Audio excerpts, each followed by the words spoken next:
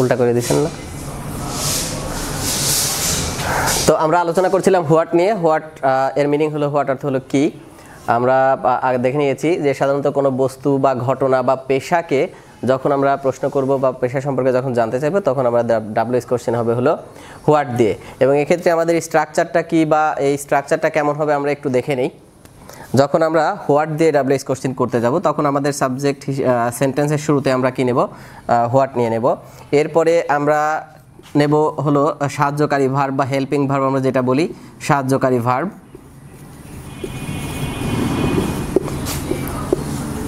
আমি আগেও বলেছি, আরও একবার বলে দেই যে আমাদের এই সাহায্যকারী ভার্বের ক্ষেত্রে যেটা মাথায় রাখতে হবে সেটা হলো অধিকাংশ সেন্টেন্সে সাহায্যকারী ভার্ব দেওয়া থাকে, শুধুমাত্র প্রেজেন্ট ইনডিফিনিট এবং পাস্ট ইনডিফিনিট টেন্সে কোনো সাহায্যকারী ভার্ব থাকে না।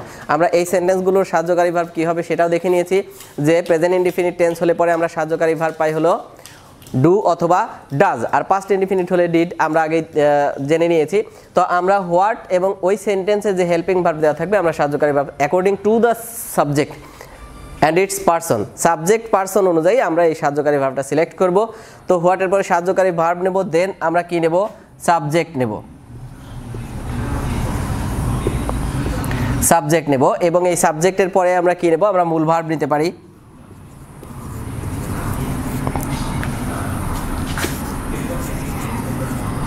মূল ভার্ব, তারপরে আমরা বাকি অংশ নেব। শেষে আমরা কি করব? একটা প্রশ্নবোধক চিহ্ন বসিয়ে দেব।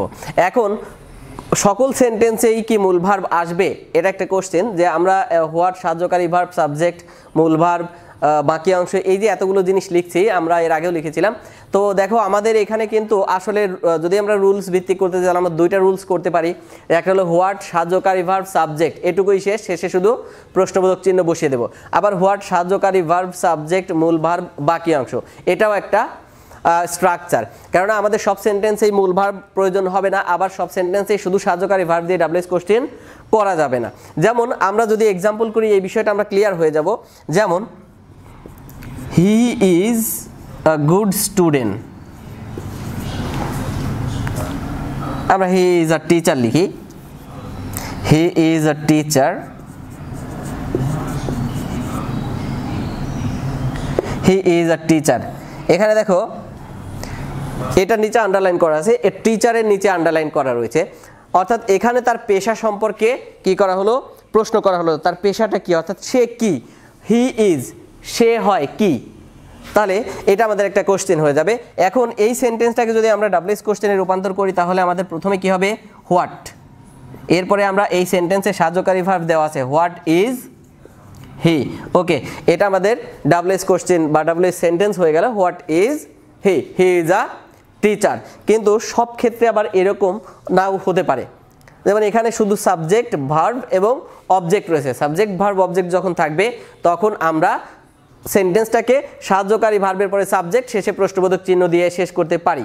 কিন্তু সব সেন্টেন্সেই কি সাহায্যকারী ভার্ব এভাবে থাকবে? নাও থাকতে পারে। যেমন আমরা আরেকটা সেন্টেন্স যদি করি তাহলে দেখো আমরা আরেকটু বুঝতে পারবো। আমরা উপরের দিকে একটু মুছে দিলাম।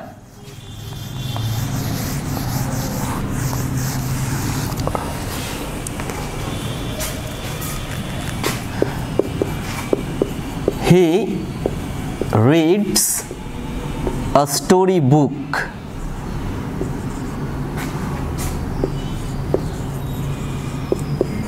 He reads a story book. এখন স্টোরি বুক এর নিচে আন্ডারলাইন করা হয়েছে দেখো, তাহলে he reads a story book, সে গল্পের বই পড়ে। ওকে, আমরা সে লিখলাম যে সে গল্পের বই পড়ে, সে গল্পের বই পড়ে। এখন সে, আমরা এটাকে যদি আন্ডারলাইন করে দিই, হি রিডস, সে পড়ে হোয়াট, কি, তাই না? এরকম হয়। তো সে কি পড়ে? তো আমরা যদি এটাকে ডাব্লিউএস কোশ্চেন করি তাহলে আমাদের কি হবে? হোয়াট, আমি আগেই বলেছি প্রেজেন্ট ইনডিফিনিট টেন্সের সাহায্যকারী ভার্ব হলো ডু অথবা ডাজ, থার্ড পারসন সিঙ্গুলারের কারণে এখানে ডাজ হবে। What does he read, what does he read. দেখো এটা আমাদের একটা ডাব্লিউএস কোশ্চেন।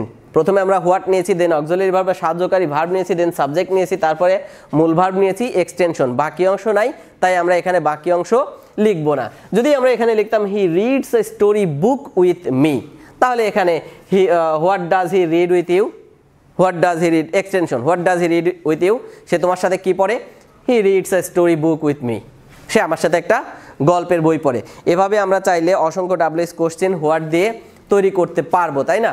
তো আমরা হোয়াটের ব্যাপারটা জানলাম যে হোয়াট দিয়ে যখন আমরা ডাব্লিউএস কোশ্চেন করব কোন কোন ক্ষেত্রে, যখন কোনো ঘটনা সম্পর্কে, যখন কোনো বস্তু সম্পর্কে, বা যখন কোনো ব্যক্তি বিষয় বা পেশা সম্পর্কে যখন জানতে চাওয়া হয়, তখন ডাব্লিউএস কোশ্চেন হিসেবে আমাদের হোয়াট দিয়ে বা প্রশ্ন তৈরি করতে হয়। তো তখন আমাদের স্ট্রাকচারটা, ডাব্লিউএস কোশ্চেনের প্যাটার্নটা কেমন হয়, প্রথমে আমরা হোয়াট নেব, দেন সাহায্যকারী ভার্ব নেব, দেন সাবজেক্ট নেব, এরপরে মূল ভার্ব এবং বাকি অংশ, শেষে একটা প্রশ্নবোধক চিহ্ন দিয়ে আমাদের কি করতে হবে, এটা শেষ করতে হবে। এভাবে আমরা হোয়াট দিয়ে অ্যাভেলেবল ডাব্লিউএস কোশ্চেন করতে পারি। আমাদের বইতে অসংখ্য প্র্যাকটিস রয়েছে, তোমরা অবশ্যই প্রচুর পরিমাণে বাসায় প্র্যাকটিস করবে। দেন চলো আমরা তারপরের ডাব্লিউএস নিয়ে একটু কথা বলি। এরপরে আমাদের রয়েছে হলো হোয়েন। হোয়েন অর্থ হলো কখন। আমরা সহজেই বুঝতে পারছি যে কখন মানে সময়কে বোঝায়, কখন মিন্স টাইম, তাই না? অর্থাৎ আমরা যখন প্রশ্ন করব হলো হোয়েন দিয়ে, হোয়েন অর্থ হলো কখন, হোয়েন অর্থ হলো কখন। তাহলে আমরা বুঝতে পারছি কখন বলতে একটা সময়কে বোঝায়, তাই না? তার মানে সময়কে, কোনো কাজ কখন সম্পন্ন হয়েছিল এই বিষয় সম্পর্কে জানতে হোয়েন দিয়ে প্রশ্ন করতে হয়। কোনো কাজ বা ঘটনা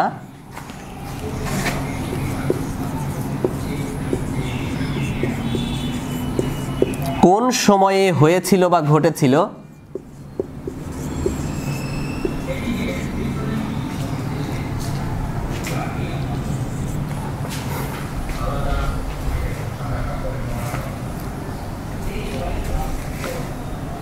আমরা এটাকে আরেকটু মডারেট করে কোনো কাজ বা ঘটনা কোন সময়, কোনো কাজ বা ঘটনা সম্পন্ন হওয়ার সময় সম্পর্কে প্রশ্ন আমরা এভাবে লিখি, তাহলে হয়তো তোমাদের আরেকটু সহজ হবে ব্যাপারটা বুঝতে, যে কোনো কাজ বা ঘটনা কোন সময়ে সম্পন্ন হয়েছিল।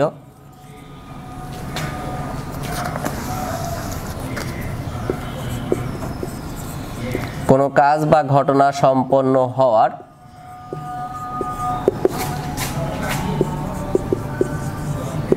সময় সম্পর্কে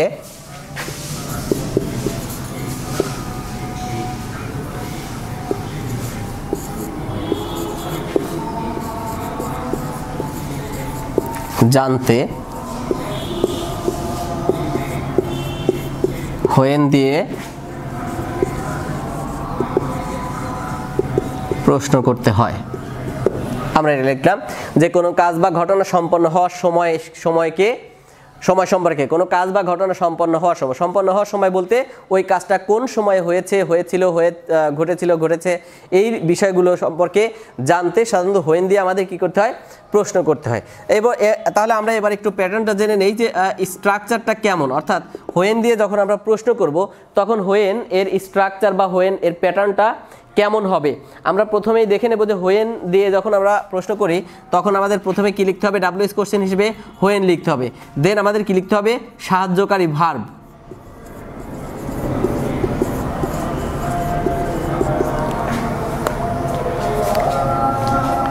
এরপরে আমরা প্রদত্ত সেন্টেন্সের সাবজেক্ট থাকবে, সেই সাবজেক্টটা লিখব। তাহলে আমরা প্রথমে কি লিখলাম, হোয়েন, দেন সাহায্যকারী ভার্ব, দেন সাবজেক্ট লিখলাম। বা এরপরে আমরা মেইন ভার্ব এবং এক্সটেনশন, মেইন ভার্ব প্লাস বাকি অংশ আমরা নেব। এরপরে আমরা কি নেব, মূল ভার্ব।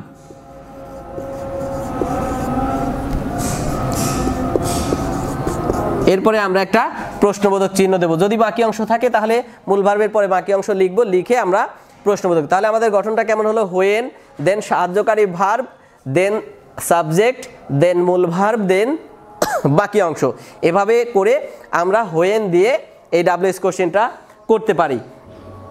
যেমন আমরা যদি লিখি যে সীমা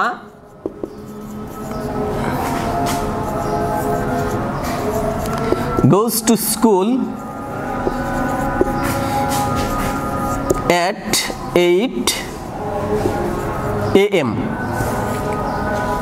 আমরা এখানে লিখলাম সীমা goes to school at 8 AM। সীমা কখন স্কুলে যায়, সকাল 8টায়। কখন স্কুলে যায়, সকাল 8টায়। তাহলে সীমা আমরা at 8 AM এটাকে আমরা অমিট করে দিলাম, মনে করলাম যে এটা নেই। তাহলে আমাদের প্রশ্নটা সীমা স্কুলে যায় কখন, তাই নয় কি? তো যদি এভাবে আমাদের প্রশ্নটা হয় তাহলে আমরা খুব সহজে এটাকে দিয়ে ডাব্লিউএইচ কোশ্চেন করতে পারি যে আমরা প্রথমে কি নেব, হোয়েন নেব। এরপরে আমরা দেখতে পাচ্ছি যে এই সেন্টেন্সটা অবশ্যই প্রেজেন্ট ইনডিফিনিট টেন্স, কেননা গো ভার্বের সাথে ইএস যোগ করা আছে, তাই না? তাহলে হোয়েন ডাজ, এরপরে সীমা সাবজেক্ট, হোয়েন ডাজ সীমা, আমরা মূল ভার্ব নেব go to school, when does Seema go to school. আমি আগেই বলেছি যে মূল ভার্বের পরে এক্সটেনশন বা বাকি অংশ যদি থাকে অবশ্যই সেটাকে মূল ভার্বের পরে নিতে হবে। বাকি অংশটা কোথায় বসবে? মূল ভার্বের পরে বসবে। তাহলে when does Seema go to school, it is a WH sentence. খুব সহজেই আমরা হোয়েন দিয়ে এরকম অসংখ্য বাক্য তৈরি করতে পারি। He gets up early in the morning, যদি আমরা আরও করি যে হি gets up early in the morning, he gets up early in the morning, he gets up, সে ঘুম থেকে ওঠে কখন?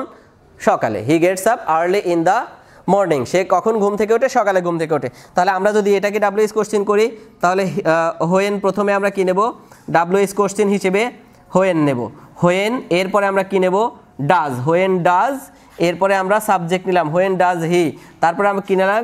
Get up. আমি আগেই বলেছি যে এখানে শুধু মূল ভার্ব আসবে, কোনো এস বা ইএস আসবে না। যে এখানে স্যার এস ছিল, আপনি কেন প্রশ্ন করার সময় গেটের সাথে এস নিলেন না? এই জন্য নিলাম না যে আমি এখানে যখন সাহায্যকারী ভার্ব হিসেবে ডু, ডাজ বা ডিড বসাই দেব তখন এরপরে সাবজেক্টের পর যে মূল ভার্ব সেটা তার বেস ফর্মে, তার আসল ফর্মে অর্থাৎ প্রেজেন্ট ফর্মেই শুধু বসবে, এর সাথে কোনো ধরনের গয়নাগাটি আমরা ইউজ করব না। তাহলে when does he get up, when দিয়ে আমরা এভাবে আরও অসংখ্য প্রশ্ন করতে পারি, যেটা বইতে আছে, আমরা আরও বেশি বেশি প্র্যাকটিস করব। তো এরপরে দেখো আমরা চলে যাব আমাদের পরের যে ডাব্লিউএইচটা রয়েছে, অর্থাৎ হোয়েনের পরে আমরা হোয়ার দিয়ে প্রশ্ন করব।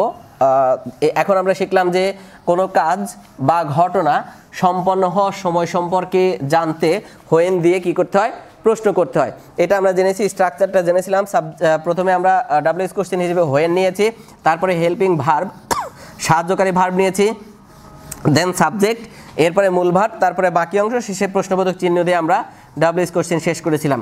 চলো এবার আমরা হোয়ার দিয়ে দেখি। আমরা দেখলাম যে কোনো কাজ সম্পন্ন হওয়ার সময় সম্পর্কে জানতে, কোনো কাজ কোন জায়গাতে সম্পন্ন হয়েছিল, কোনো কাজ বা ঘটনা কোথায় সম্পন্ন হয়েছিল এই সম্পর্কে জানতে হোয়ার দিয়ে প্রশ্ন করতে হয়। তাহলে হোয়ার অর্থ হলো কোথায়, হোয়ার অর্থ হলো কোথায়। আমরা এবার হোয়ার দিয়ে একটু প্রশ্ন করব, অর্থাৎ হোয়ার দিয়ে আমরা কিভাবে প্রশ্ন করতে পারি, বা হোয়ার এর অর্থ আমরা জেনে নিয়েছি যে হোয়ার অর্থ কোথায়, অর্থাৎ কোনো কাজ, কোনো স্থান বা জায়গা সম্পর্কে প্রশ্ন করতে, অর্থাৎ অ্যাকশনটা কোথায় হয়েছিল, কাজটা কোথায় হয়েছিল এইটা জানতে সাধারণত হোয়ার দিয়ে প্রশ্ন করা হয়। তাহলে আমরা এটা দুইভাবে লিখতে পারি। একটা হলো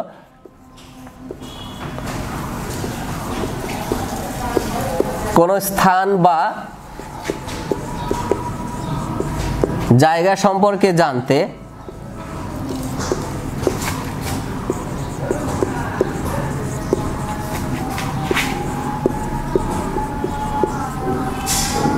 হোয়ার দিয়ে প্রশ্ন করতে হয়।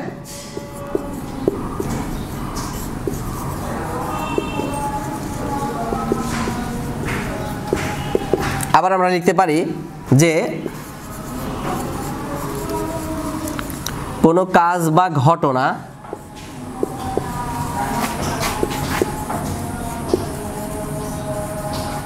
কোথায় সম্পন্ন হয়েছিল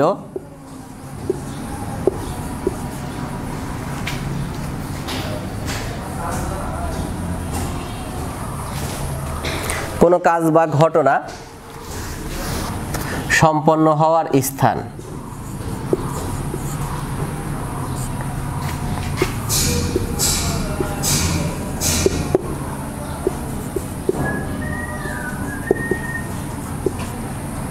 জায়গা সম্পর্কে জানতে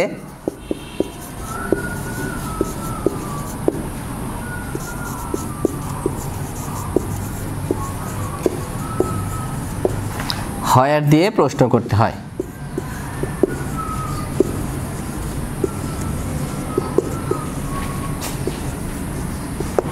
এটা আমরা একটু দেখে নিলাম। হোয়ার অর্থ হলো কোথায়, হোয়ার অর্থ হলো কোথায়। তো আমরা দেখি যে কোনো স্থান বা জায়গা সম্পর্কে জানতে হোয়ার দিয়ে প্রশ্ন করতে হয়। কোনো কাজ বা ঘটনা সম্পন্ন হওয়ার জায়গা সম্পর্কে জানতে হোয়ার দিয়ে প্রশ্ন করতে হয়। কাজটা কোথায় হয়েছিল এটা জানার জন্য আমাদেরকে কি করতে হবে, হোয়ার দিয়ে প্রশ্ন করতে হবে। আমরা স্ট্রাকচারটা বা গঠনটা একটু দেখে নেই যে স্ট্রাকচারটা কেমন হবে। আমরা প্রথমে কি নেব, তাহলে প্রথমে আমরা নেব হলো হোয়ার, এরপরে আমরা কি নেব, সাহায্যকারী ভার্ব,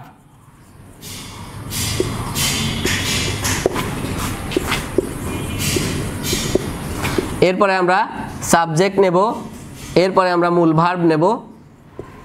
অর্থাৎ ওই আগে যেরকম আমরা হোয়েন দিয়ে করলাম ঠিক একইভাবে আমরা প্রথমে হোয়ার নেব, দেন সাহায্যকারী ভার্ব নেব, দেন সাবজেক্ট নেব, তারপরে মূল ভার্ব নেব। মূল ভার্ব নেওয়ার পরে আমাদের এক্সটেনশন বা বাকি অংশ যদি থাকে আমরা সেটা নেব এবং শেষে একটা প্রশ্নবোধক চিহ্ন। তাহলে মূল ভার্বের পরে আমাদের বাকি অংশ যদি থাকে, মূল ভার্বের পরে কি করব, যদি বাকি অংশ থাকে সেটা আমরা ব্যবহার করব বা সেটা আমরা বসাই দেব। ক্লিয়ার? যেমন আমরা এবার যদি একটু স্ট্রাকচার করি, একটু এক্সাম্পল করি বা আমরা যদি একটু প্র্যাকটিস করি তাহলে বিষয়টা আরেকটু ক্লিয়ার হবে। তো আমরা দেখি যে আমরা যদি লিখি যে উই লিভ ইন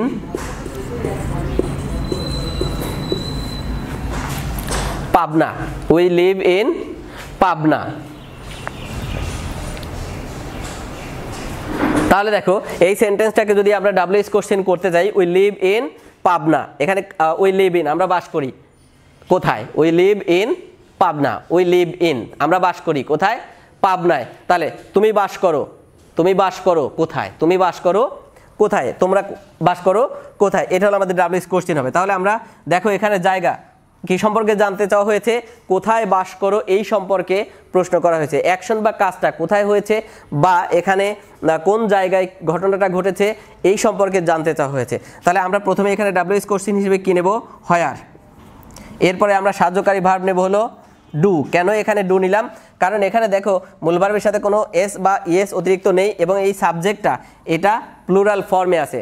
তো প্লুরাল সাবজেক্ট হলে পরে অবশ্যই ভার্বটাও কি হবে, প্লুরাল। হোয়ার ডু ইউ, আমরা আগেই বলেছিলাম আই থাকলে পরে সেটা পরিবর্তন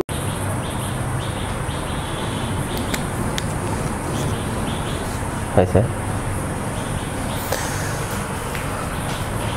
তাহলে সাবজেক্ট প্লুরাল হলে ভার্বটা কি হবে, ভার্বটাও প্লুরাল হবে। তাহলে হোয়ার ডু, যেহেতু ভার্বটা প্লুরাল তাহলে আমরা ডাজ না নিয়ে এখানে কি নিলাম, ডু নিলাম। তাহলে where do you live in, where do you live in, এটা হয়ে গেল আমাদের কি ডাব্লিউএস কোশ্চেন হোয়ার দিয়ে। আমরা এভাবে আরও অনেক কিছুই করতে পারি, এরকম অনেক এক্সাম্পল আমরা করতে পারি। আমি উপরের দিকে একটু মুছে দিই আগে।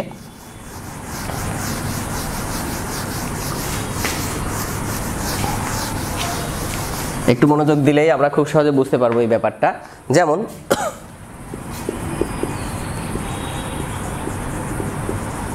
He works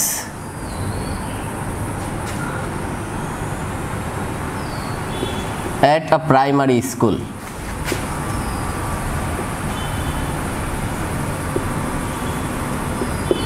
He works at a primary school. He works at a primary school. সে একটা প্রাইমারি বা প্রাথমিক বিদ্যালয়ে সে কি করে, কাজ করে। এখন সে কোথায় কাজ করে, হি ওয়ার্ক সে কাজ করে, হোয়ার কোথায়, সে কোথায় কাজ করে। এখন আমাদের প্রশ্নটা তাহলে কি হবে, আমরা প্রথমে ডাব্লিউএস কোশ্চেন কি নেব, হোয়ার। যেহেতু সে একটা জায়গাতে কাজ করে, হোয়ার। এখানে আমরা কি নেব, ডু অর ডাজ, আমরা ডাজ নেব। কেন ডাজ নেব, কারণ এখানে subject third person singular number, singular third person হলে পরে আমরা কি নেব, ডাজ। আর এর বাইরে যদি কিছু হয় তাহলে আমরা নেব হলো ডু। তাহলে হোয়ার ডাজ, এরপরে আমরা কি নেব, অ্যাকর্ডিং টু দ্য স্ট্রাকচার, এরপরে আমরা নেব হলো সাবজেক্ট, দেন আমরা কি করব, দেন আমাদের verb. Where does he work, where does he work, এটা হলো আমাদের ডাব্লিউএস কোশ্চেনটা কমপ্লিট হয়ে গেল। কি আমি কি বোঝাতে পারছি?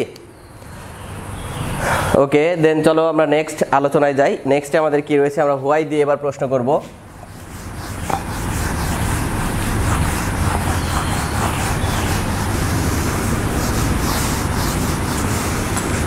আমাদের পরের প্রশ্নটা হবে হোয়াই দিয়ে। আমরা দেখব যে হোয়াই দিয়ে কিভাবে আমরা প্রশ্ন করতে পারি। হোয়াই শব্দের অর্থ হলো কেন, হোয়াই শব্দের অর্থ কেন।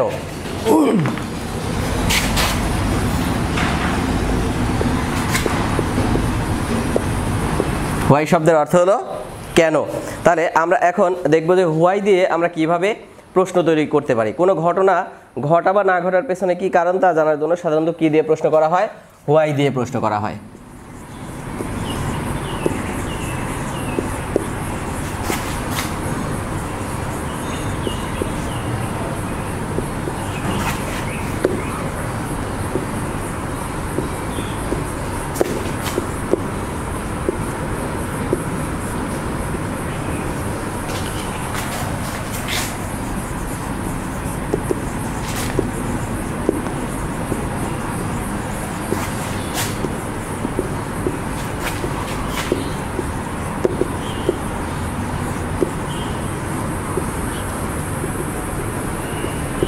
কোনো ঘটনা ঘটা বা না ঘটার পেছনে কি কারণ বিদ্যমান রয়েছে, অর্থাৎ কি কারণে কাজটা হলো বা কেন হলো না, এই কার্যকারণ সম্পর্কটা জানার জন্য সাধারণত ডাব্লিউএইচ কোশ্চেন কি করতে হয়? হোয়াই দিয়ে শুরু করতে হয়। তো আমরা হোয়াই দিয়ে ডাব্লিউএইচ কোশ্চেনের স্ট্রাকচারটা দেখে নেব।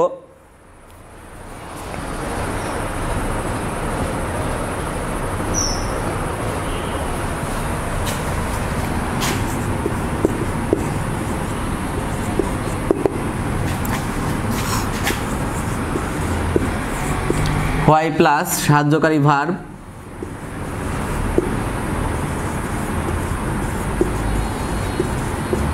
প্লাস সাবজেক্ট প্লাস মূল verb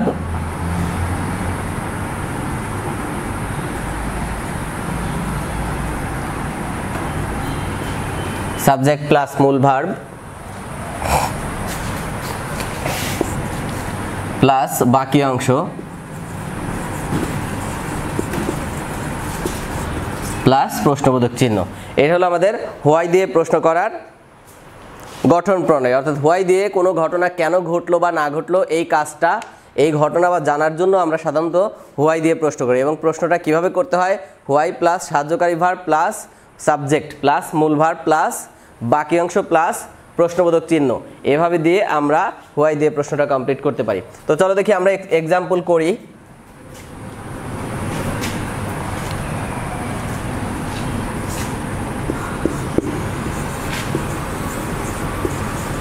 He goes to school to learn.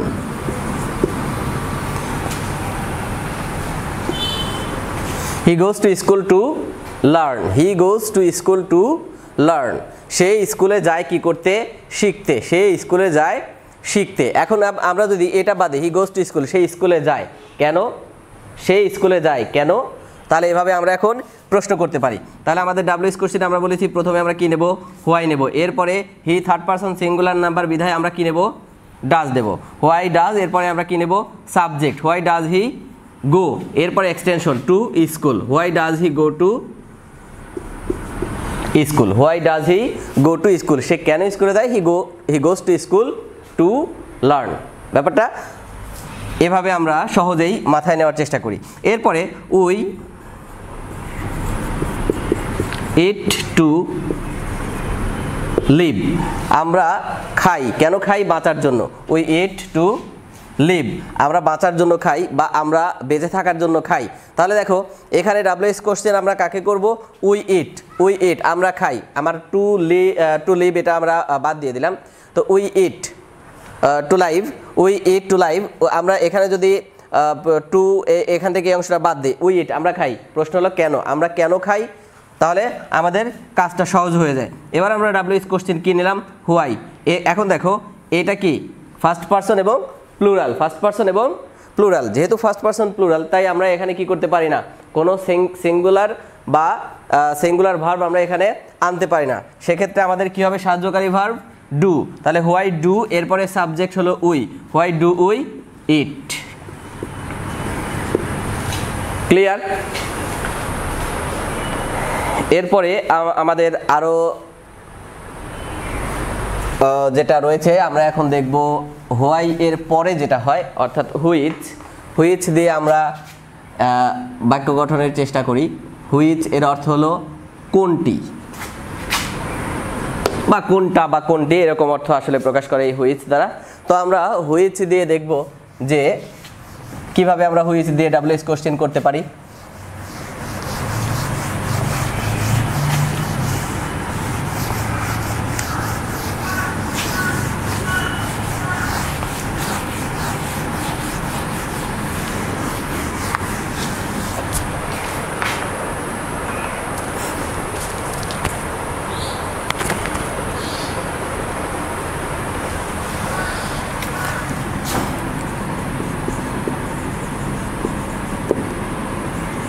সাধারণত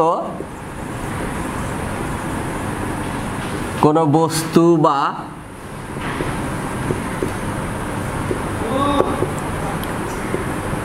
ইতর প্রাণী বা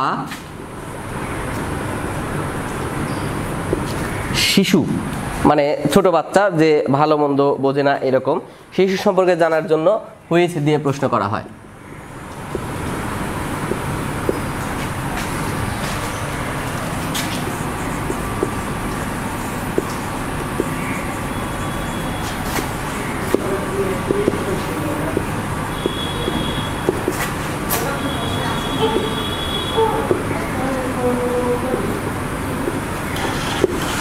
সাধারণত আমরা দেখি যে সাধারণত কোনো বস্তু বা ইতর প্রাণী বা ছোট শিশু এদেরকে জানার জন্য, এদের সম্পর্কে জানার জন্য হুইচ দিয়ে প্রশ্ন করা হয়। এবং হুইচ দিয়ে প্রশ্ন করতে গেলে আমাদের স্ট্রাকচারটা জানতে হবে। আমরা প্রথমে যেটা করব যে আমাদের স্ট্রাকচারের ক্ষেত্রে আমরা প্রথমে নেব হলো স্ট্রাকচারের ক্ষেত্রে আমরা প্রথমে কি নেব ডাব্লিউএইচ কোশ্চেন হিসেবে হুইচ। এরপর আমরা নেব হলো নাউন। ওই বাক্যে অবশ্যই একটা কি থাকবে নাউন। এই যে বস্তু, ব্যক্তি, শিশু বা ইতর প্রাণী, অল দিস আর নাউন। তাহলে কি নেব আমরা হুইচ। হুইচের পরে আমরা কি নেব নাউন নেব। এরপর আমরা কি নেব সাহায্যকারী ভার্ব।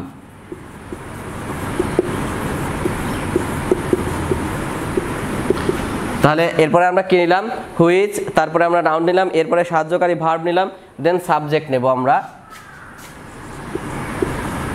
এরপরে আমরা মূল ভার্ব নেব, বাকি অংশ থাকলে নেব, না থাকলে আমরা কি করব শেষে প্রশ্নবোধক চিহ্ন বসিয়ে দেব। এভাবে আমরা হুইচ দিয়ে ডাব্লিউএইচ কোশ্চেন তৈরি করব। যেমন আমরা যদি বলি যে I need that pen, I need that pen, I need that pen, আমার ওই কলমটি দরকার, আমার ওই কলমটি দরকার। এখানে খেয়াল করো আই নিড আমার দরকার, কি দরকার, কোনটি দরকার, কোন কলমটা দরকার, হুইচ পেন। তাহলে আমরা এখানে কি নেব হুইচ, প্রথমে নেব হুইচ, হুইচ পেন। এরপরে আমার সাবজেক্ট যেহেতু আই, এটা পরিবর্তন হয়ে ইউ হয়ে যাবে, ইউ হলেও কি হয় ডু হয়, which pen do you need, which pen do you need, which pen do you need. এভাবে আমরা হেল্পিং ভার্ব দিয়ে একটা ডাব্লিউএইচ কোশ্চেন তৈরি করলাম।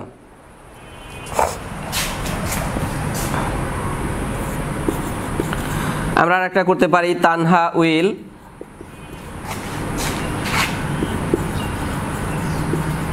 Learn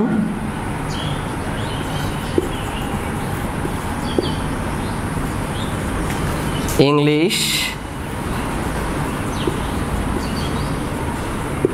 grammar. তাহলে এখানে দেখো আমরা কি করতে পারি হুইচ গ্রামার,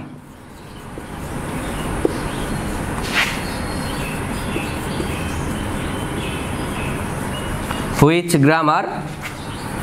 এখানে ডাজ, কেন ডাজ, কারণ Tanha is third person singular number. Which grammar does Tanha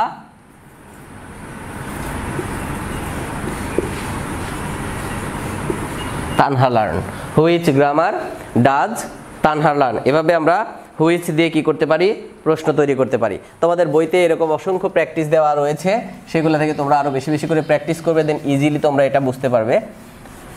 আমরা এরপরে শিখবো হলো হাউ। হাউ দিয়ে কিভাবে আমরা বাক্য গঠন করতে পারি এইটা আমরা একটু দেখব।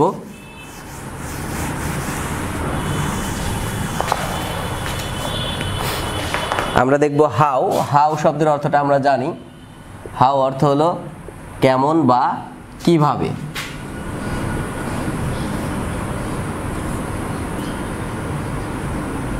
কেমন বা কিভাবে।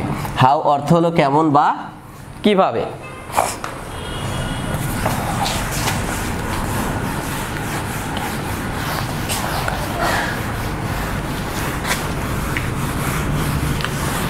এখন দেখো ব্যক্তি বস্তু বা প্রাণী কেমন বা কোনো কাজ কিভাবে সম্পন্ন হয় তা জানার জন্য আমরা কি দিয়ে হাউ দিয়ে প্রশ্ন করি।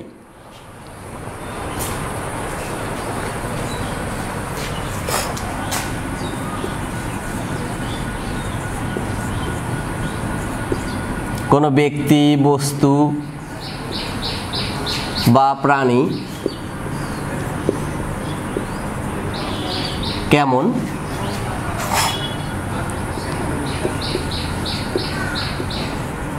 কোনো কাজ কিভাবে হয়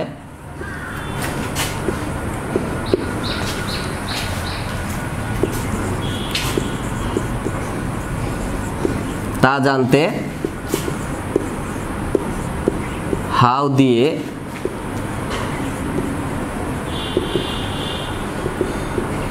প্রশ্ন করা হয়। তাহলে আমরা দেখলাম যে হাউ অর্থ হলো কেমন বা কিভাবে, কোনো ব্যক্তি বস্তু বা প্রাণী কেমন এবং কোনো কাজ কিভাবে হয় এটা জানতে সাধারণত কি দিয়ে, হাউ দিয়ে আমরা প্রশ্ন করে থাকি। তো হাউ দিয়ে যখন আমরা প্রশ্ন করব তখন তার একটা স্ট্রাকচার থাকবে নিশ্চয়ই। তো স্ট্রাকচারটা কেমন হবে দেখো, আমরা প্রথমে কি নেব হাউ, এরপরে কি নেব সাহায্যকারী ভার্ব,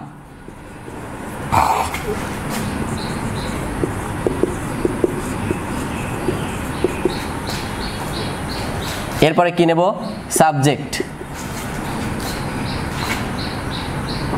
এরপর আমরা কি নেব মূল ভার্ব, এরপরে বাকি অংশ যদি থাকে নেব, না থাকলে আমরা শেষে কি করব একটা প্রশ্নবোধক চিহ্ন বা কোশ্চেন মার্কস বসিয়ে দেব। এভাবে আমরা কি করতে পারি, আমরা হাউ দিয়ে অসংখ্য প্রশ্ন করতে পারি। যেমন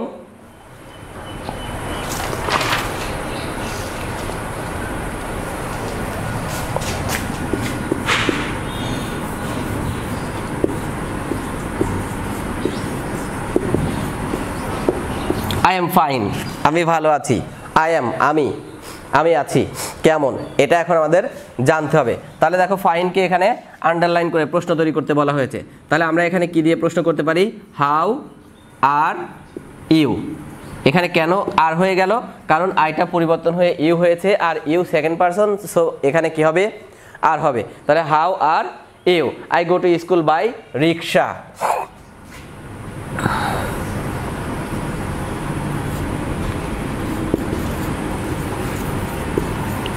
He goes there by bus. He goes there by bus. সে সেখানে কিসে যায়, বাসে করে যায়। সে কিসে যায়, সে সেখানে যায় কিসে, রিকশায়। তাহলে এখানে দেখো সে যায় কিভাবে যায়, রিকশা বা বাসে করে যায়। তাহলে এখানে আমরা যখন কোশ্চেন করব তখন আমরা কি করব, হাউ সাহায্যকারী ভার্ব নিলাম ডাজ, কেন he third person singular number, how does he go there, how does he গো দেয়ার, সে সেখানে কিভাবে যায়। বোঝা গেল ব্যাপারটা। এভাবে আমরা হাউ পর্যন্ত ডাব্লিউএস কোশ্চেন তৈরি করতে পারি বা তৈরি করা যায়। তাহলে এই যে আলোচনাটা আমরা করলাম ডাব্লিউএস কোশ্চেন নিয়ে, আমরা শুরু করেছিলাম একদম প্রথমে শুরু করেছিলাম হু থেকে শুরু করেছিলাম, এখন আমরা হাউতে আসলাম।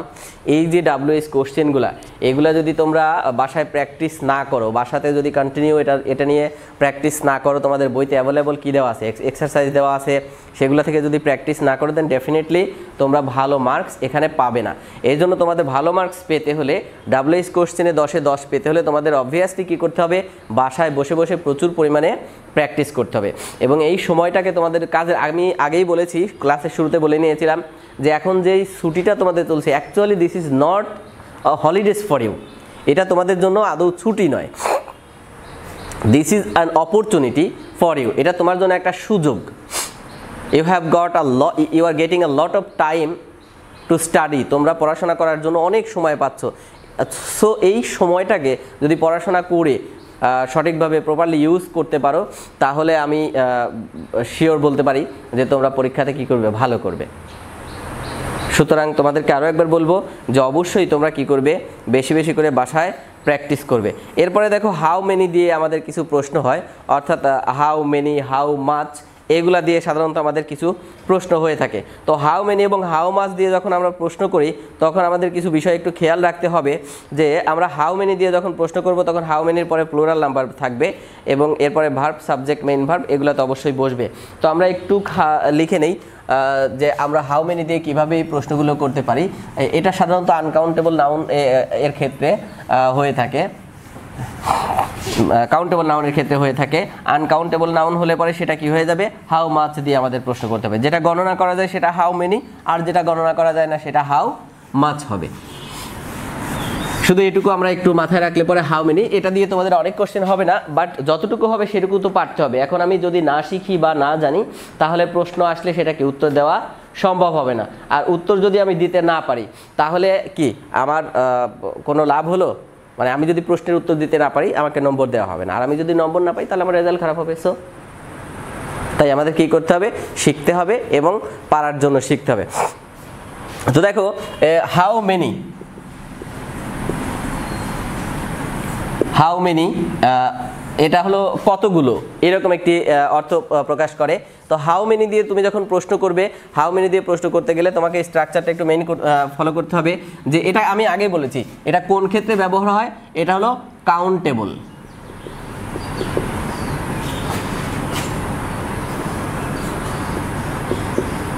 মানে গণনা করা যায়, গণনা করা যায় এমন, যেমন 2 জন মানুষ, 10 জন মানুষ, 10টা বই, 10টা বিল্ডিং, 10টা বেঞ্চ, 50টা বেঞ্চ, 4টা ফ্যান ইত্যাদি। এগুলা কি কাউন্টেবল, যেটাকে কি করা যায়, গণনা করা যায়। এই গণনা করা যায় এমন সংখ্যার ক্ষেত্রে আমরা হাউ মেনি দিয়ে ইউজুয়ালি প্রশ্ন করে থাকি। তো স্ট্রাকচারটা কেমন হয়, প্রথমে আমরা নেব হলো হাউ মেনি, এরপরে আমরা নেব হলো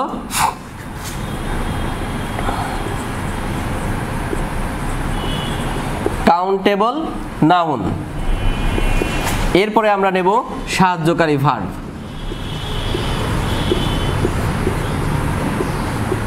এরপরে আমরা নেব কি সাবজেক্ট, এরপর মূল ভার্ব, এরপর বাকি অংশ যদি থাকে নেব, না থাকলে আমরা কি করব, প্রশ্নবোধক চিহ্ন দিয়ে আমরা সেন্টেন্সটা শেষ করে দেব। যেমন I need 5 pens, I need 5 pens। তোমাদের কি মনে হয় কলমকে কি গোনা যায়? একটা, আরেকটা আমার কাছে থাকলে সেটা হতো 2টা, আরেকটা থাকলে 3টা, তোমাদের আরো অনেকের কাছে কলম থাকে সেটা কাউন্টেবল। এগুলা গণলে কি গণনা করে করে করে প্রকাশ করা যায়। যেমন আমাদের ক্লাসে যদি 50 জন স্টুডেন্ট থেকে প্রত্যেকের কাছে 2টা করে কলম থাকলে 100টা কলম আছে, এটা কি গণনা করা যায়। All this R countable noun. এই কাউন্টেবল নাউন এখানে দেখো 5টা কলম, আমরা 5টা কলমকে আলাদা আলাদা করে গুনে দিতে পারি, 1টা 2টা 3টা 4টা 5টা এইভাবে আমরা গুনতে পারি। তার মানে এটা কি গণনা করা যায়, আর গণনা করা গেলে সেটা কি হয় কাউন্টেবল নাউন। আর কাউন্টেবল নাউনের ক্ষেত্রে প্রশ্ন করতে গেলে আমাদের কি নিতে হবে, হাউ মেনি। তাহলে আমরা এখন এখানে আমরা প্রশ্ন তৈরি করি যে হাউ মেনি পেন্স। আমরা হাউ মেনি নিয়েছি, এরপরে আমরা ওই কাউন্টেবল নাউনটা নিয়েছি, কাউন্টেবল নাউন হলে এখানে কলম, তাহলে হাউ মেনি পেন্স। এরপরে সাহায্যকারী ভার্ব, যেহেতু আইটা পরিবর্তন হয়ে কি হবে, ইউ হয়ে যাবে, ইউ এর আগে কি বসে, ডু বসে। How many pens do you need. প্রশ্নবোধক দিয়ে আমরা বাক্যটাকে শেষ করে দিলাম। How many pen do you need, তোমার কয়টি কলম দরকার? আই নিড 5 পেন্স, আমার 5টা কলম দরকার। আই নিড 10 পেন্স, আমার 10টা কলম দরকার। আই নিড 15 পেন্স, আমার 15টা কলম দরকার, etcetera.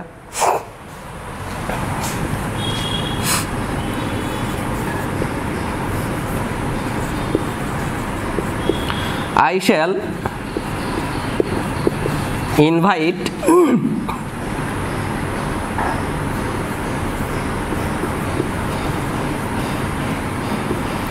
50 people in the party.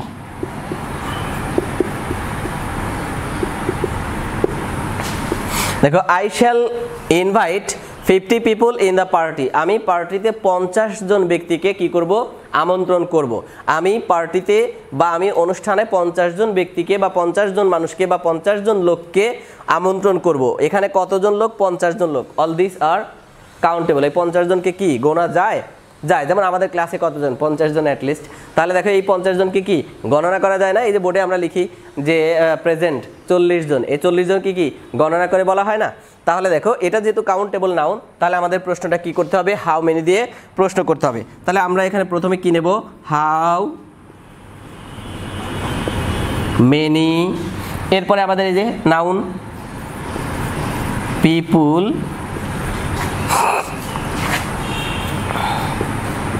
will you invite, বাকি অংশ আছে in the party. How many people will you invite in the party? তুমি অনুষ্ঠানে কতজন লোককে আমন্ত্রণ করবে? তাহলে আমরা এভাবে হাউ মেনি দিয়ে প্রশ্ন তৈরি করতে পারি। বোঝা গেল কি ব্যাপারটা? এরপরে আমরা যেটা করব সেটা হলো হাউ মাচ। হাউ মাচ, এবং এটা হলো তোমার আনকাউন্টেবল নাউনের ক্ষেত্রে। আনকাউন্টেবল নাউন, আনকাউন্টেবল নাউন মানে যেটাকে গণনা করা যায় না, গণনা করা যায় না এমন, গণনা করা যায় না এমন। অর্থাৎ যেমন 5 কেজি চিনি, চিনি এটাকে কি গণনা করা যাবে? 1 লিটার তেল, এটা কি কাউন্টেবল, গণনা করা যাবে? 10 কেজি চাউল, এটা কি গণনা করা যাবে? 3 কেজি আটা, এটা কি গণনা করা যাবে? এই যে জিনিসগুলো যেগুলোকে কি করা যায়? পরিমাপ করা যায়, বাট গোনা যায় না, এইগুলাকে বলা হয় হলো আনকাউন্টেবল নাউন। এবং এই আনকাউন্টেবল নাউন দিয়ে যখন তুমি প্রশ্ন করবে তখন তোমার কি করতে হবে?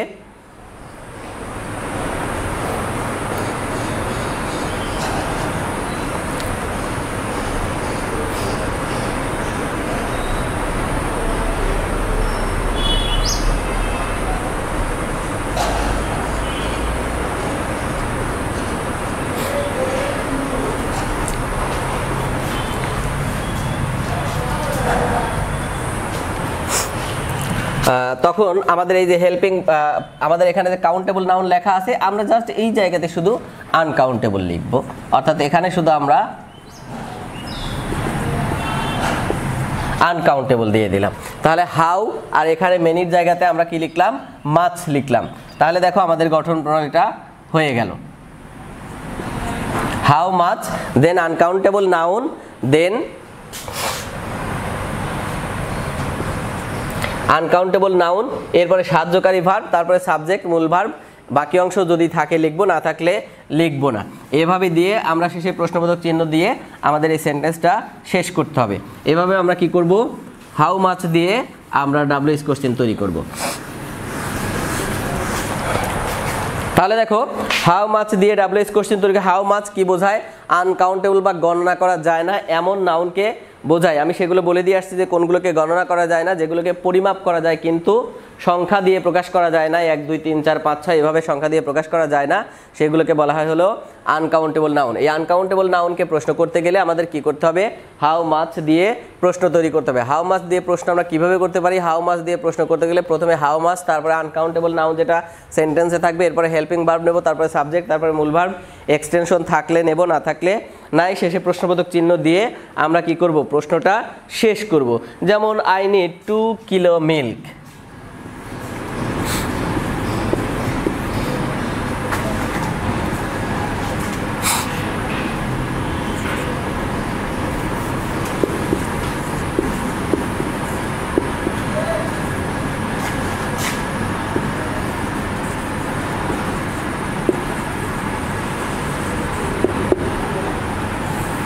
এখানে খেয়াল করো, আই নিড 2 কিলোগ্রাম মিল্ক, আমার 2 কেজি দুধ দরকার। দুধ এটাকে গণনা করা যায়? যায় না। তো যেহেতু দুধকে গণনা করা যায় না, তাই আমরা এখানে কি নেব? Helping verb, uncountable noun. আমরা এই প্যাটার্নে যাব। প্রথমে আমরা নেব হলো হাউ মাচ,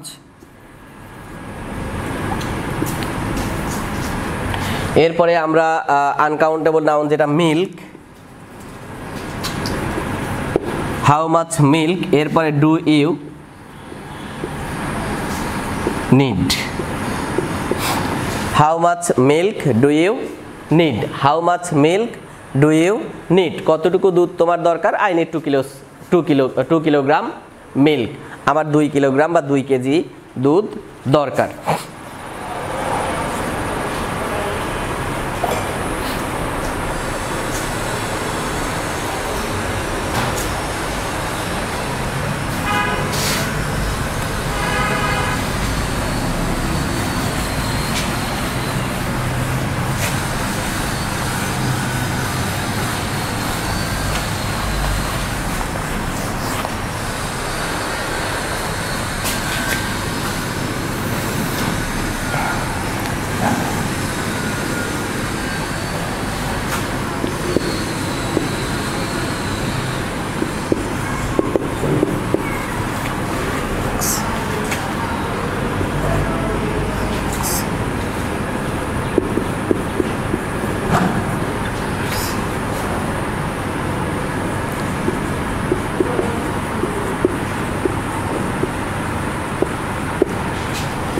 এখানে আমরা একটা শব্দ লিখতাম যে he drinks 6 litres water per day, সে প্রতিদিন কি করে 6 লিটার পানি পান করে। He drinks 6 litres water per day, সে প্রতিদিন 6 লিটার পানি পান করে। এখানে কি এই যে 6 লিটার পানি, এটা কি কাউন্টেবল, গণনা করা যায়? পানিকে কি গণনা করা যায়? যায় না। তাহলে আমরা যখন এটাকে প্রশ্ন করব তখন কি কি দিয়ে প্রশ্ন করব? হাউ মাচ দিয়ে প্রশ্ন করব। How much water does he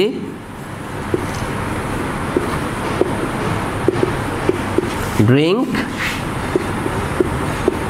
per day, how much water does he drink per day, সে প্রতিদিন কতটুকু পরিমাণ পানি পান করে। কি ব্যাপারটা ক্লিয়ার?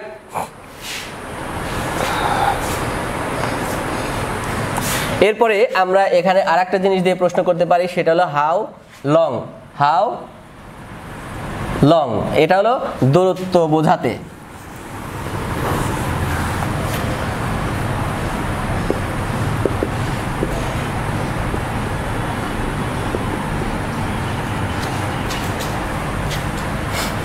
দূরত্ব বোঝাতে সাধারণত হাউ লং দিয়ে আমাদের প্রশ্ন করা হয়। এই জাতীয় প্রশ্ন আমরা খুব কম পাই, রেয়ার পাই, যে কারণে আমরা এটা খুব বেশি ইম্পর্টেন্স দেই না। তবে যখন তোমরা বড় ক্লাসে উঠে যাবে তখন অবশ্যই তোমাদেরকে এগুলোর উপরে জানা থাকতে হবে এবং তোমাদের এগুলো থেকে প্রশ্ন হবে। যেমন হাউ লং দিয়ে আমরা যদি প্রশ্ন করি তাহলে how long plus helping verb বা সাহায্যকারী ভার্ব,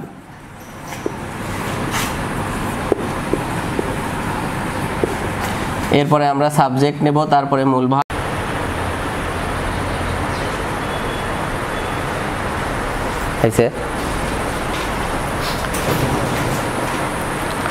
ওকে, তাহলে আমরা কি বলছিলাম যে how long did it take to reach দেয়ার। এভাবে আমরা হাউ লং বা দূরত্ব বা সময় দৈর্ঘ্য বোঝাতে আমরা এভাবে প্রশ্ন তৈরি করতে পারি। তো এই ছিল WH কোশ্চেন নিয়ে আমার আলোচনা। এটা ক্লাস 3, ক্লাস 4, ক্লাস 5 এই 3 ক্লাসে যেহেতু WH কোশ্চেনের উপরে একটি প্রশ্ন থাকেই এবং তোমরা যেহেতু WH কোশ্চেনে 10 মার্ক আগেই বলেছি, তাহলে তোমাদের এই WH কোশ্চেনটা খুব ভালো করে শিখতে হবে। হ্যাঁ, এই WH কোশ্চেনের উপরে যারা ভালো আয়ত্ত করতে পারবে এবং এখান থেকে 10 মার্ক তারা যারা অবটেইন করতে পারবে তারা কিন্তু ডেফিনেটলি পরীক্ষাতে বেশ ভালো করতে পারবে। এই জন্য তোমাদের অবশ্যই খুব সুন্দর করে তোমাদের এই পার্টটা অবশ্যই শিখতে হবে, এটা তোমাদেরকে মাথায় রাখতে হবে। সুতরাং অবশ্যই কেয়ারফুলি। আর যারা বাসায়, তোমরা তো বাসায় রয়েছে এখন, তোমাদের প্রত্যেককে ক্লাস 3, ক্লাস 4, ক্লাস 5, ক্লাস 3 এবং ক্লাস 5 অবশ্যই এটার WH কোশ্চেনের উপর আমি একটা শিট দিয়েছিলাম, তোমরা শিটগুলো একটু দেখবে এবং তোমাদের যে বই দেওয়া হয়েছে অর্থাৎ তোমাদের যে সহায়ক বই রয়েছে, এই সহায়ক বইতে দেখবে WH কোশ্চেনের একটা অধ্যায় রয়েছে যেখানে প্রচুর পরিমাণে প্র্যাকটিস দেওয়া আছে। যতদূর মনে আছে আমাদের 1, 2, 3, 4, 5, 6 এভাবে করে 62টা এবং 1-এ ABCDE এভাবে একটা প্যাসেজ আকারে অর্থাৎ 5টা করে প্রশ্ন থাকবে, 1-এ, 2-এ 5টা, 3-এ 5টা, এভাবেও প্রায় তোমাদের অ্যাবভ 40 বা অ্যাবভ 32 মেবি এই পরিমাণ বা 32 প্লাস বা 40 প্লাস হতে পারে, এতগুলো প্র্যাকটিস দেওয়া আছে। তো যদি তোমরা এইগুলো প্র্যাকটিস করো বাসাতে, আমার মনে হয় না যে তোমরা WH কোশ্চেনে আর কখনো বাধাপ্রাপ্ত হবে। তারপরেও যদি কোথাও কোনো প্রবলেম থাকে, কোনো সমস্যা থাকে, অবশ্যই আমাদের সাথে কন্ট্যাক্ট করবে এবং তোমরা যখনই কোনো প্রবলেমে পড়তে গিয়ে পড়ার তো যে সাবজেক্ট রয়েছে তোমাদের সংশ্লিষ্ট টিচারদের সাথে একটু কাইন্ডলি কানেক্টেড থাকবে, তাহলে তোমাদের এই সমস্যাগুলো সমাধান হয়ে যাবে। এরপরে আমাদের 10 নম্বরে যে প্রশ্নটা হয় শর্ট কোশ্চেন, আমরা শর্ট কোশ্চেন নিয়ে ইতিপূর্বে ক্লাসে আলোচনা করেছিলাম। আবার বলে দেই যে আমাদের A নাম্বারের যে প্রশ্নটা থাকে সেটা খুবই শর্টে আমাদের উত্তর করতে হয়, in a words or in a sentence, এক বাক্যে একটা শব্দে উত্তর করা যায়, এরকম প্রশ্ন থাকে। B নাম্বারের প্রশ্নটা একটু, যেহেতু 2 মার্কের প্রশ্ন থাকে, একটা কমপ্লিট সেন্টেন্সে তোমাকে এই বাক্যটা অর্থাৎ B নাম্বার প্রশ্নের উত্তর তোমাকে লিখতে হবে। এবং C নাম্বারে গিয়ে আমরা যেটা দেখি যে আমাদের যেহেতু বক্সের মধ্যে কতগুলো ইনফরমেশন দেওয়া থাকে, ক্লু দেওয়া থাকে,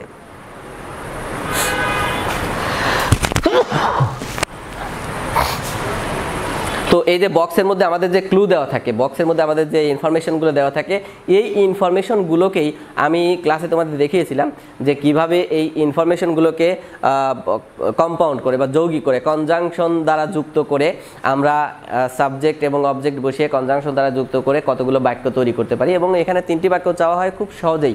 এখানে যে 5টি বা 6টি ইনফরমেশন দেওয়া থাকে, ইনফরমেশনগুলোকে একত্রিত করে 3টি বা 4টি বাক্য খুব সুন্দর করে আমরা ইচ্ছে করলে তৈরি করতে পারবো। তাহলে এভাবে আমরা 10 নম্বর প্রশ্নের উত্তর করবো। 11 নম্বর প্রশ্নও তোমাদের আলোচনা করেছিলাম। 11 নম্বর প্রশ্নে টাইম কোশ্চেন থাকে, অধিকাংশ ক্ষেত্রে টাইম কোশ্চেন থাকে, অর্থাৎ সময় বসিয়ে শূন্যস্থান পূরণ করা। এটা খুব ইজি একটা ব্যাপার, তবে গল্পের সাথে তোমার টাইমিংয়ের যেন একটা সমন্বয় থাকে, কম্বিনেশন থাকে। এখন তুমি সকালবেলা 6টার সময় ঘুম থেকে উঠছো, তারপরে 7টার সময় 6টার সময় ঘুম থেকে উঠছো, আর 7টার সময় তুমি ব্রাশ করতে গেছো, তাহলে ব্যাপারটা একটু অসঙ্গতি হয়ে গেল। তাহলে তুমি সকাল 6টার সময় ঘুম থেকে উঠছো, ওঠার পরে তুমি ওয়াশরুমে গিয়ে ফ্রেশ হয়েছো, তারপরে 6:30টার সময় তুমি পড়তে বসেছো, 7:30টার সময় তুমি সকালে নাস্তা করেছো, তারপর 8টার সময় বা 8টা 10-এ তুমি স্কুলের উদ্দেশ্যে রওনা হয়েছো, স্কুল 1টার সময় টিফিন হয়েছে, 3টে 20-এ ছুটি হয়েছে। এই যে ধারাবাহিকতা, এই ধারাবাহিকতাটা তোমার সমন্বিত ধারাবাহিকতা যদি রাখতে পারো, তাহলে এখানে তোমার নম্বর কাটা যাবে না।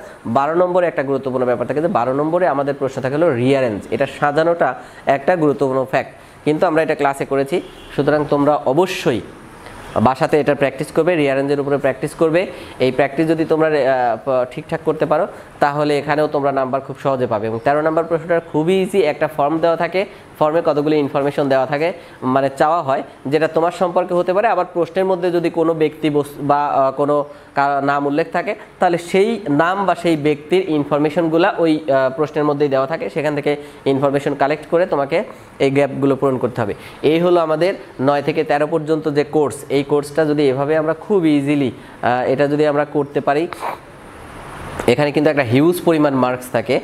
তোমরা দেখতে পারো যে 9-এ 10, 10-এ 6, 16, 11-তে 5, 21, 12-তে 10, 31 এবং 13-তে 5, 36 বা 35 মার্কস যে এখানে যে থাকে, এই মার্কসটা কিন্তু তোমাদের সবাইকে ফুললি পেতে হবে। এই 35-এ যারা 35 পাবে, কেবলমাত্র তারা অবশ্যই খুব ভালো করবে। আর যারা এখানে নম্বর কাটা যাবে, যাদের এখানে নম্বরগুলো কাটা যাবে, তাদের কিন্তু রেজাল্ট ভালো করতে গেলে অনেক কঠিন পরীক্ষাই দিতে হবে। তো এই ছিল আমার আলোচনা। তো ধন্যবাদ সবাইকে। আরও একবার সবাইকে বলে যাই যে যেহেতু এখন করোনা মহামারী চলছে, এই করোনা মহামারীতে আমরা যতটুকু সম্ভব বাসায় থাকবো, বাসায় থাকলে সেফ থাকবো। আর আমি সেফ থাকলে আমার আশেপাশের মানুষগুলোকে আমি সেফ রাখতে পারি। কেননা আমি যদি সেফ থাকি, আমার মতো তুমিও যদি সেফ থাকো, তোমরাও যদি সেফ থাকো, আমরা সবাই যদি ঘরে অবস্থান করি, ঘরের বাইরে না যাই, তাহলে আমরা কেউই করোনা এফেক্টেড হব না। আর আমি যদি করোনা এফেক্টেড না হই, তাহলে আমার পরিবার পরিজন যারা রয়েছে তারা কেউ করোনা এফেক্টেড হবে না। আর এভাবেই যদি আমরা সচেতনতার সাথে এই পরিস্থিতিটাকে মোকাবেলা করি, দেন ডেফিনেটলি আমরা এই বিশ্ব মহামারী থেকে পরিত্রাণ পেতে পারি। যেহেতু এর কোনো ভ্যাকসিন আবিষ্কৃত হয়নি, হচ্ছে না, বা আদৌ হবে কিনা আল্লাহ ভালো জানেন। আর এর একমাত্র প্রতিষেধক এই মুহূর্তে, করোনার একমাত্র প্রতিষেধক, সেটা হলো স্টে হোম। বাড়িতে থাকো এবং বাড়িতে থাকো।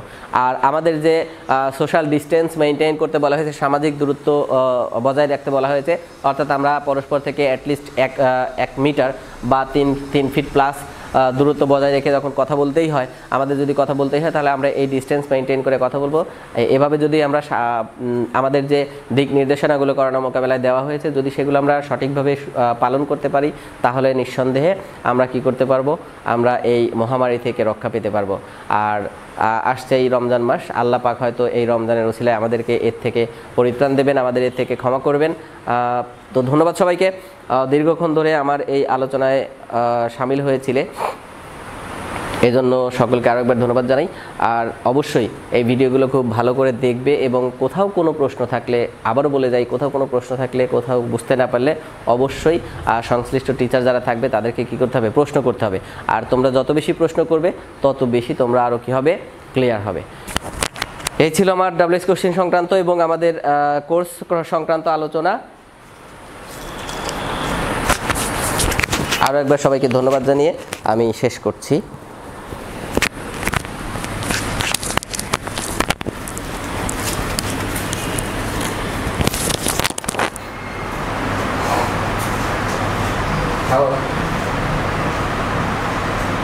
এটা শেষ করে দিয়ে